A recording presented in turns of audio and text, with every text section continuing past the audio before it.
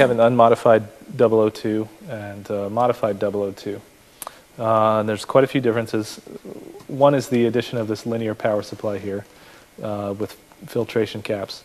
And the reason that we add this is not only to increase the headroom of these analog stages here, but also this particular power supply that they're traditionally powered from is fairly noisy.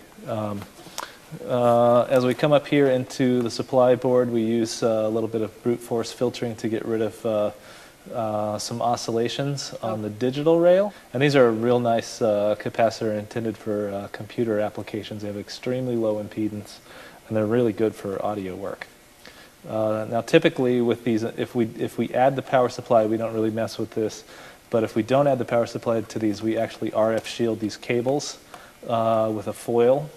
And this reduces stray noise that tends to get picked up here and here in these sections. And if you've ever turned on your 002 and armed like 5 and 6 and 7 and 8 and heard this little like kind of whiny noise, that's what that is.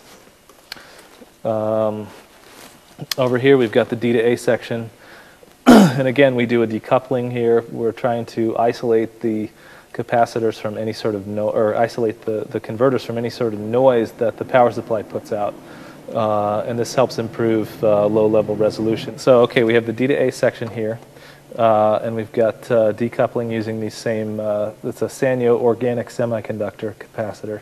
And it helps reduce or eliminate noise from the power supply and helps it to achieve closer to its ideal bit depth in terms of resolution.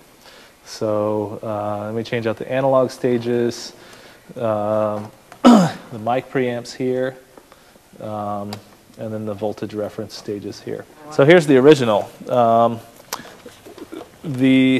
way that the converter circuit is set up is actually not really even, most systems don't even use this. They use a little bit better configuration than this.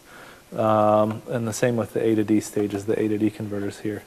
Same thing, it tends to give a bit of a hazy, undefined sound to the converters because they're basically what's happening is there's so much noise on the power supply rail and it's feeding into each converter and coupling over into the converted digital data.